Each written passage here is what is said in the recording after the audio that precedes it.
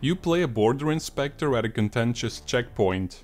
People are coming into your booth and they want to get from one side to the other. You've got to check their documents and make sure everything's in order before you let them through. This is how indie developer Lucas Pope describes one of his own games called Papers, Please. And while it may not sound like the most thrilling gaming experience out there, Lucas somehow managed to captivate millions of players and create something that's not only fun to play, but also puts your moral compass to the test. On top of that, he made the puzzle simulation game all on his own. Before going deeper into how exactly Papers, Please was developed, let's first take a look at how Lucas started out in the gaming industry and what chain of events led to his idea for an award-winning indie game. The developer grew up in Virginia, and creating games became part of his life at a young age. It all started when his parents bought him a Macintosh Plus that came with a packed-in application called HyperCard, which provided a way to script tiny interactive pieces of software through a programming language. Lucas tinkered around with the application, creating sprites that could move around, interactive buttons, and so on. He said that was when he first started realizing how much cool stuff you could do with software. His parents encouraged him to pursue art, and that drove him to start learning how to play piano, as well as taking up drawing in his free time. Besides the piano, Lucas also started playing the drums in high school as part of a band called Aftermath. Furthermore, his dad was a handyman, giving Lucas plenty of access to mess around with parts and tools, which developed his interest for mechanical engineering. Eventually, he decided to pursue engineering as a career when he became friends with someone in high school that shared Lucas's interest in computers and robots. They started experimenting with robots they got from Radio Shack by tearing them apart and hooking them up to Commodore 64 systems so they could program them. It wasn't anything too impressive according to the developer, but it did lead him to apply for a mechanical engineer program at Virginia Tech University. However, once he got into the university, he started to realize his true passion lied in programming, not engineering. What I learned is that the real world is messy and hard. You've got to deal with gearing and lubrication and switches and sensors, all the stuff that I actually wasn't that interested in. Once I got into C++ programming, I realized this is where I want to be. The magic happens in software. There's no rules. Programming also allowed Lucas to combine his love for drawing, playing music, and video games. As a kid, he loved playing on the Atari 2600, before moving on to the Nintendo Entertainment System and experiencing Wizards and Warriors, one of his fondest gaming memories. The summer after his freshman year at university, publisher GT Interactive released Quake, which not only reinvigorated Lucas's passion for gaming, but also compelled him to take a first real shot at a game development project. He started making friends with people all over the world during multiplayer matches in Quake, as well as with people that were on the official forums. Lucas and his group of friends eventually decided to form a development team called Apocalypse and started working on a Quake mod called Malice. The developer helped with the art, modeling, and also did parts of the backend work. Malice would turn out to be so good that publisher Quantum Access bought the rights and put the mod on store shelves in 1997. That year, the Quake mod managed to win a couple of awards, and was later even packed in with a Quake retail package by GT Interactive. Shortly after their initial success, Apocalypse officially incorporated in Virginia as Radloop Games. Unfortunately, their first project as an official game development studio didn't quite work out. In February 1998, Radloop started development on HAP 12, an ambitious third-person action-adventure game. However, the inexperienced team had problems successfully pitching the game to publishers, and back in those days, without digital stores or platforms like early access to fall back on, publishers were absolutely necessary to get a game to the public. You had to invest hundreds of thousands of dollars in printing discs and putting them in boxes and shipping them to Walmart. You had to produce all this crap before you made any money, and that means you needed a publisher. So you had to have a publisher and a distributor that takes care of those expenses, because we were a bunch of kids and we couldn't afford that kind of thing. While Radloop was trying to sell HAP 12 to publishers, Lucas came up with another idea. Something less ambitious but much more unique, and something that played into a growing trend at the time: discount CD-ROM software. The developer wanted to create a car mechanic game titled Gearhead Garage, where the only goal is to fix up cars, without ever actually driving them. He believed there could be a niche for that sort of game. I grew up working on cars with my dad. That angle worked out really well, actually. It's like a position in your mind of what you're getting. You're getting a car mechanic game. When Radloop was pitching HAP 12 and Gearhead Garage, the developers noticed that lots of game companies had a value division that specifically put out games to sell for cheap at places like Walmart, directly playing into the discount CD-ROM software trend of the late 90s. So they arranged a meeting with Activision Value, an Activision subsidiary, who were impressed with the prototype Radloop had built and agreed to publish Gearhead Garage. It was released in 1999 and became quite a hit, selling a couple of 100,000 copies according to Lucas. Activision was pleased with the results, and they immediately wanted to expand the Gearhead Garage concept to other vehicle activities, such as Jet Ski Garage for example. However, the publisher also wanted to implement driving sections on top of the mechanic systems in place, something Lucas was firmly against. The contract between Radloop and Activision clearly stated that Radloop retained the rights to all their IPs, making it impossible for Activision to produce more Gearhead games on their own. After this brief clash, the members of Radloop started to go their separate ways. Without more ideas or projects keeping them together, it was time for Lucas to start a new chapter in his development career. Funnily enough, one of his next projects was a sequel to Gearhead Garage on the Game Boy Advance that featured an outdoor driving mode. When the original Gearhead game came out on PC, 3D graphics were still somewhat of a novelty, and Lucas wanted to recapture that magic on the Game Boy Advance. While 3D was certainly possible on the handheld, it remained a rarity because of the weaker hardware. During development, however, the impending launch of the Nintendo DS and its advanced 3D capabilities demotivated Lucas to finish the project, as he mentioned in an interview with Ars Technica. This unlucky chain of events compelled him to, quote, get a real job. Upon further inspection, it's still possible to download a 30-minute demo ROM of Gearhead Garage Adventure on the Radloop website. The webpage also mentions that the GBA game demo was developed in 2006, 2 years after the release of the Nintendo DS, and that it was never released due to pricing issues with Nintendo's cartridges. When Lucas decided to get his first job at an established game studio, he moved to Los Angeles in the hopes to find work quicker. His plan succeeded, as he soon joined Real Time Associates in 2003, which is where he also met his wife, Keiko Ishizaka, who's a game developer herself. While he enjoyed working there for a few good years, things eventually got too tense between the investors and the development team, prompting Lucas to look for another job. Luckily for Lucas, Naughty Dog soon started hiring many people after they cancelled the Jak and Daxter project for the PSP. The studio simply couldn't develop both the original Uncharted and Jak and Daxter at the same time, so they passed the project on to High Impact Games, who reworked the project into Jak and Daxter: The Lost Frontier, that was released in 2009 for both the PS2 and PSP. In 2006, Lucas was hired by Naughty Dog as a GUI programmer/designer, and much to his surprise, he was the only one at the company working on GUI tools full-time. The key for me at Naughty Dog was I like tools programming, I like visual tools, I like user interface kind of stuff, and no one likes that. Literally, in the games industry, it's really hard to find people who like writing tools, so that was kind of my advantage.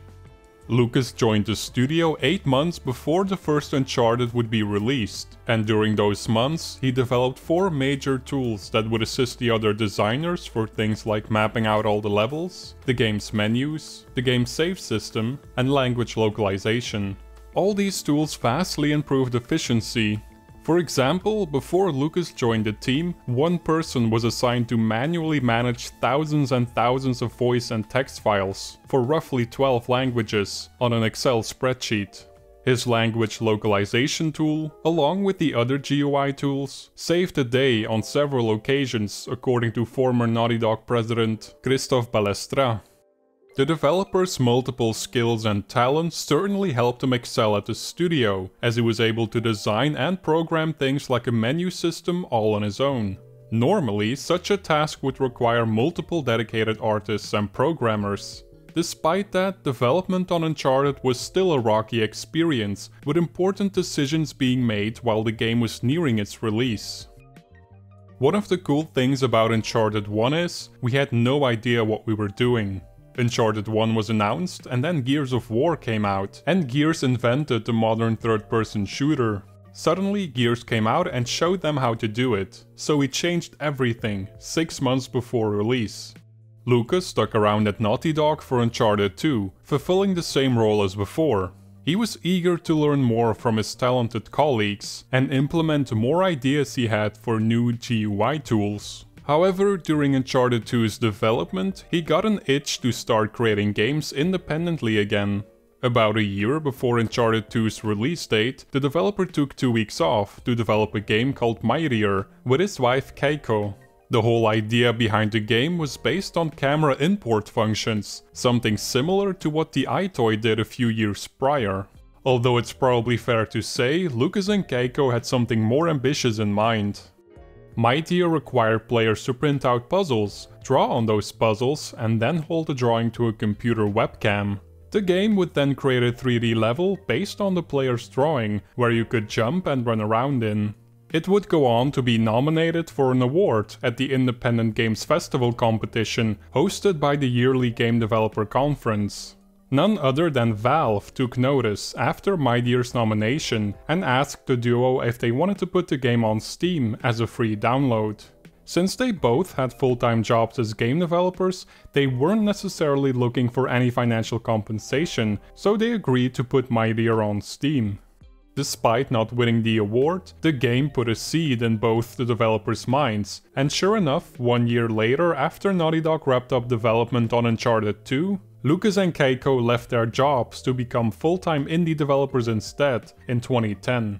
Aside from wanting to make smaller games again, Lucas simply didn't have any motivation left to work on another Uncharted game.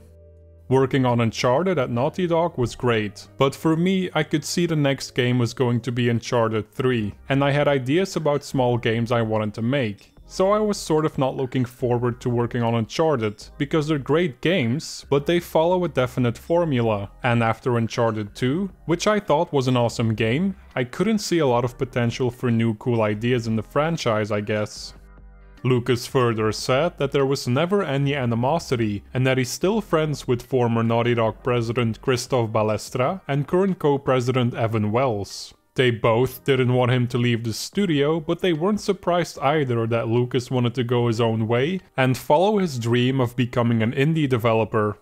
Since Lucas and Keiko weren't tied down to a certain location anymore, the couple decided to move to Japan to be closer to Keiko's family. Their first project was a game titled Hellsing's Fire, and Lucas specifically chose the iPhone as their platform because he wanted to challenge himself and figure out an interesting way to make use of touch controls. It didn't take long for the duo to settle on the core mechanic, moving around torches as sources of light that pierces the shadows to ultimately destroy the monsters in your way.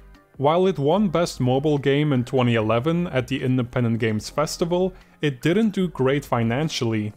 We sold 60,000 copies in the first week, but those weren't enough to replace our former Naughty Dog and 2K salaries. After Hellsing's Fire, Lucas and Keiko got the opportunity to port the game Rocket Birds to PS3, and this project would serve as the catalyst for Papers, Please. In order to work on the Rocket Birds project, the couple had to temporarily move to Singapore for about a year.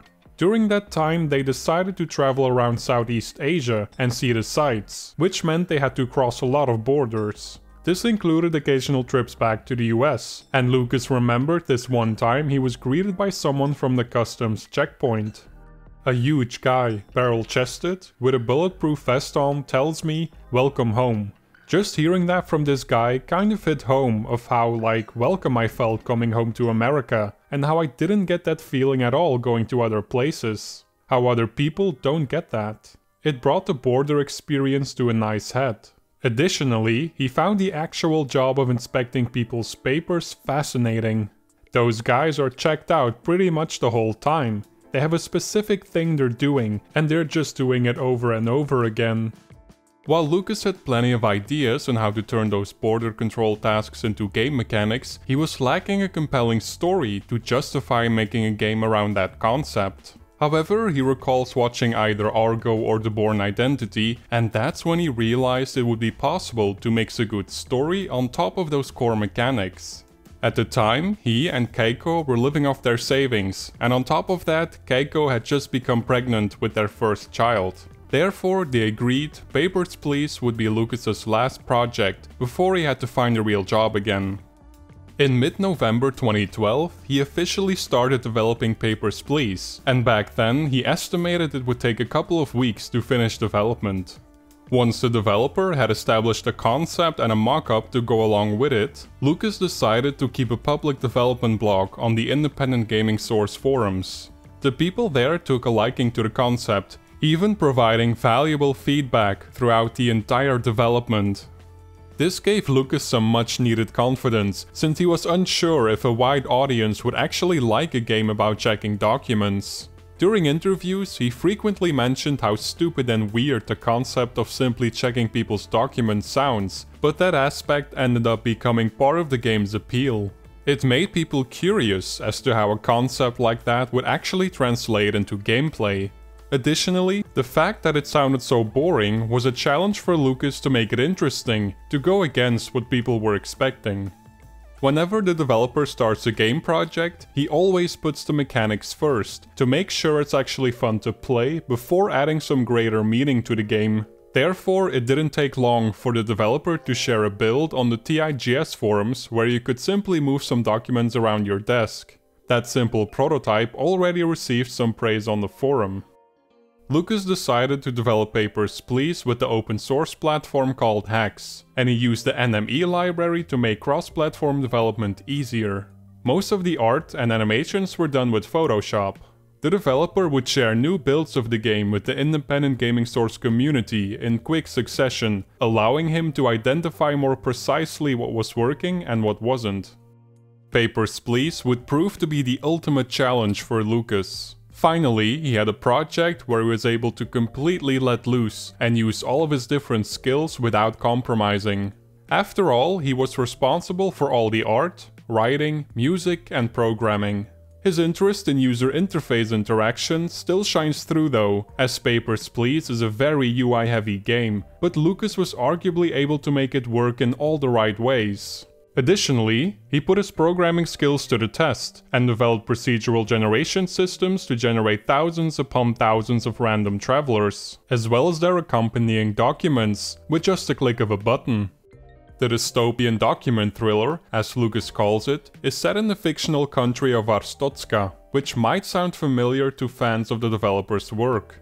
Earlier in 2012, the developer wanted to flex his programming muscles in preparation for Ludum Dare, a popular game jam competition. The result was the Republia Times, a flash game where the player takes the role of an editor-in-chief of one of the main newspapers of Republia, a country at war with Arstotzka.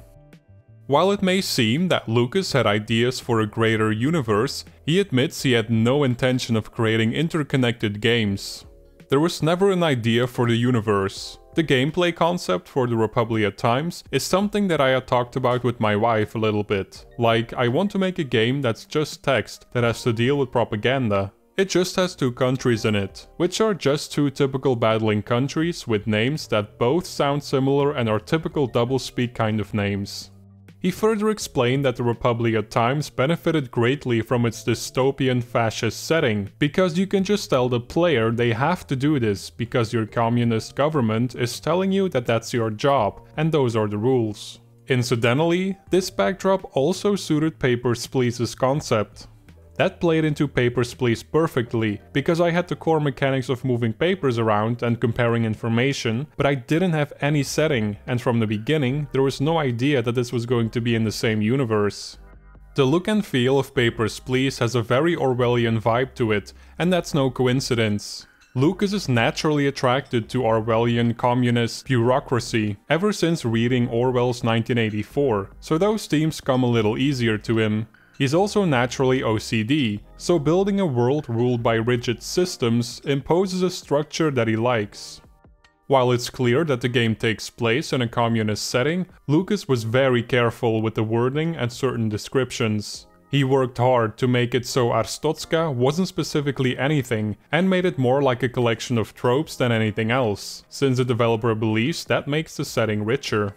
Anytime there'd be something that would nail it down as Soviet, Lucas would leave it out or smooth it over. A good example of this is the fact that the word comrade is never used, because that would otherwise indicate that the game takes place in Soviet Russia, and Lucas believes that would have hurt the game. As work on Papers, Please continued, the indie developer thought of more ways to expand the core mechanics, making them more interesting as the player progresses. However, Lucas didn't just want to dump them on the player without any context. Therefore, he added more story elements to Papers, Please, which not only gives players more context, but also places them in difficult moral dilemmas. For example, some travelers will try to bribe the player to let them through with false papers. The extra money could help pay for you and your family's bills, but it could also get you into trouble with your superiors if you keep taking bribes. Besides providing context, these story elements also gave Lucas the opportunity to help players understand the political difficulties of running a border control checkpoint. I wanted to show that in politics, all sides of any kind of issue have some justification. There's not just the good guys and the bad guys. Even the bad guys have some justification for why they want to do something.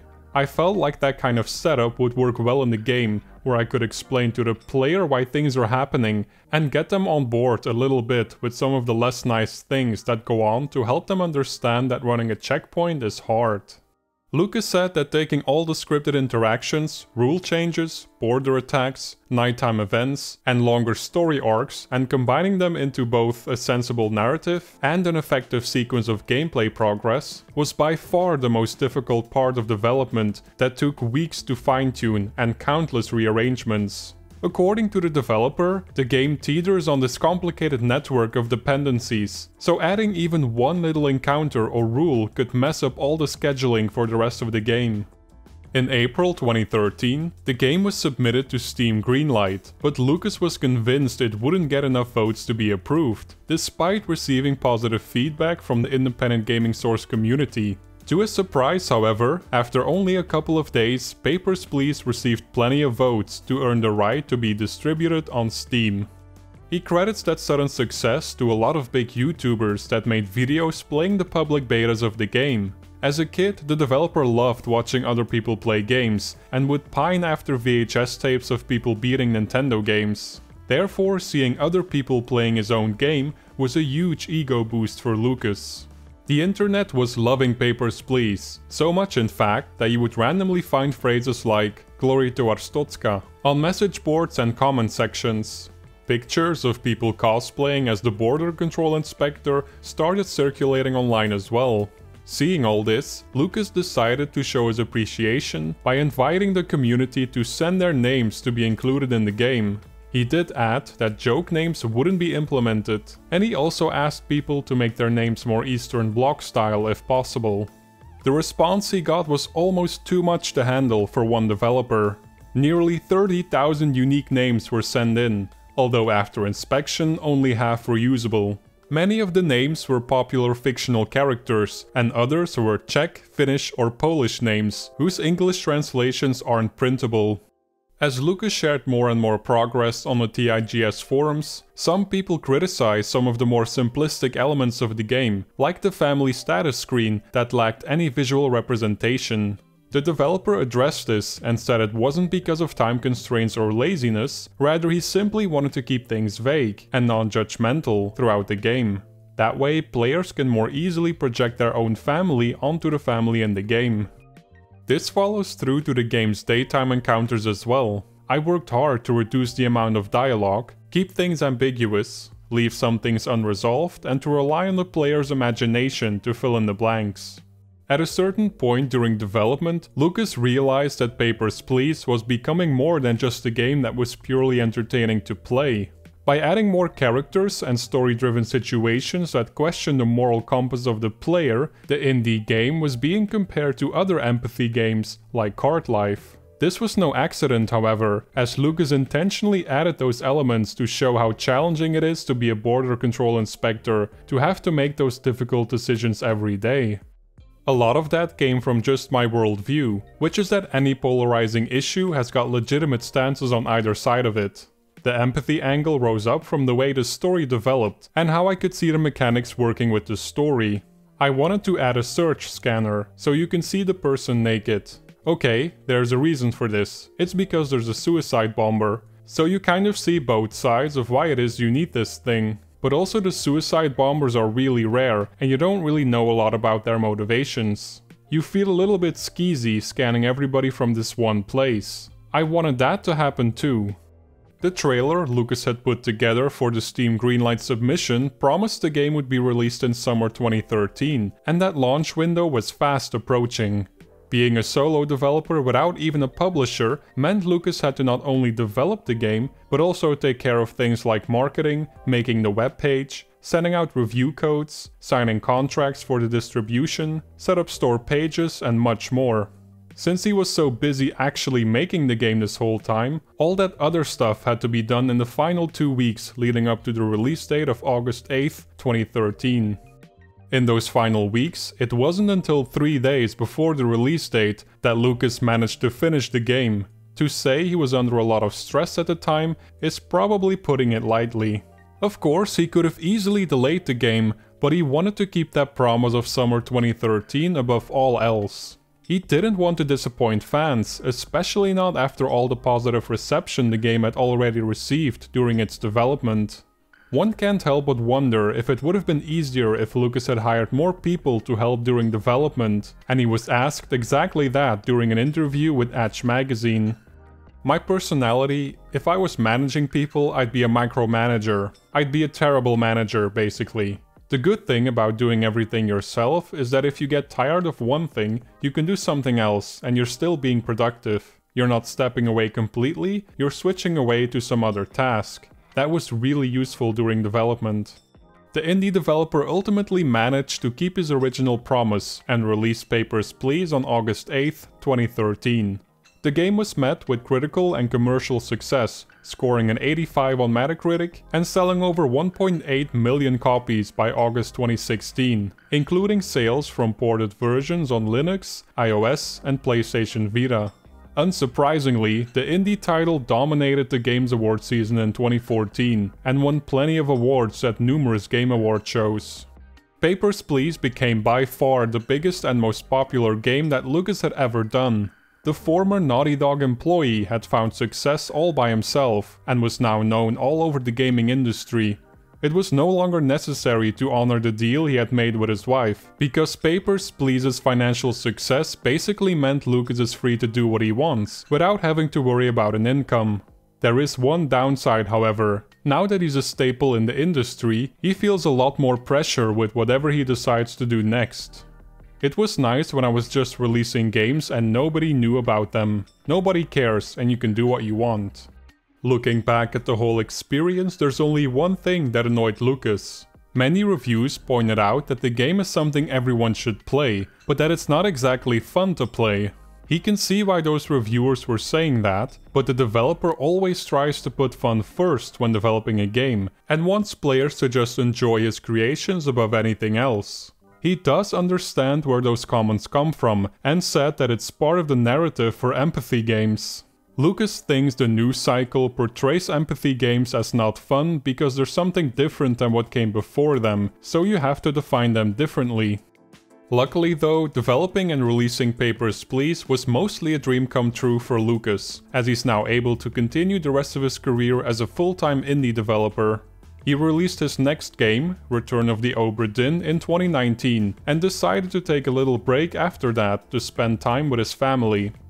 I've been making a lot of promises that I need to follow up on, things I gotta do for my wife, a stack of games taller than me that I need to get through, movies I need to watch, things I need to do with my kids, things I need to build with my kids. Lucas mentioned that his next game is probably going to be something smaller scale than Papers, Please and Return of the Obra Dinn, but then again he initially planned on making the latter game something smaller as well. Now that this initial follow-up is done and over with, maybe I won't feel so much pressure to make the next game perfect. I thought Obra Dinn would be small, but it wasn't, so I'll just try again, to do something small.